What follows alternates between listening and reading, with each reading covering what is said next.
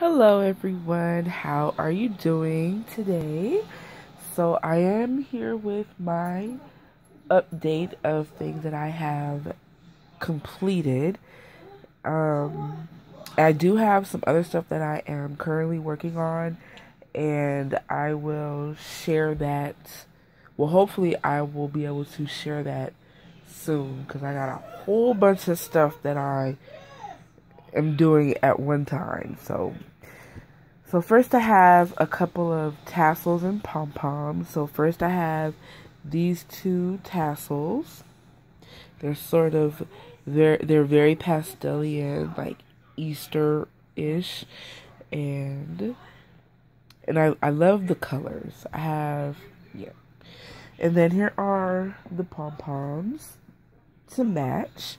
So there's two in this color, and it is like, there's like purple and yellow, white, and blue in there, if you can't really tell. So, and then there's one to match this one. And I have one. I'm sorry, I keep moving. I am holding my phone, so I am really sorry about that. I have one like this hanging on my planner, and I love this. I'm gonna put a tassel soon, probably. And so next I have some resin charms. So first I have these two bunnies. I actually made these bunnies last year. I just never did anything with them. And finally I decided, oh, let me do this because, you know, I got into the beading thing. So here's this one up close. If you can, let's see. It has some beads on it that matches the sprinkles inside. And then this one is just like this. Has like a mint and a pretty pink bead. And that's that. And then next I have some gummy bears, the large ones. So I have a translucent red one, and this one I used a resin dye from Crafter's Delights. And this one just has matching beads, like red and gold, and these pretty clear ones. And there's a white pearl there. And I have this blue one, which I love the color of this one. I'm going to keep this one for myself.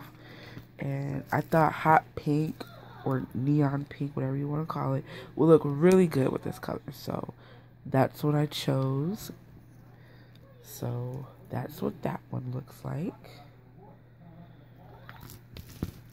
And then I have this pink one, which has pink and mint pearls on them. And this one I used a pigment from Your Creative Playground, and I love her pigments. And this one is a pastel pearl pigment. I forget the name of the color though, but it turned out really pretty. I love the effect it has when it's in the resin and stuff. So I will be making other stuff using her pigments. I love her pigments. So yeah, that is this one. And I will have pictures of this on my Instagram if you want to check that out. And lastly, I have this one. This one lights up, as you can see. And I thought that was so cool. I just wanted to try to see if it would work. And I used a translucent. This is another dye from Crafter's Delights. And then it just has these beads on it, like the blue beads to match the color, and then a white and the hot pink again. And this one I put on a keychain ring. So yeah. So that is my little update. Thanks for stopping by and checking me out. I appreciate it. And yeah, so until next time, peace out, y'all.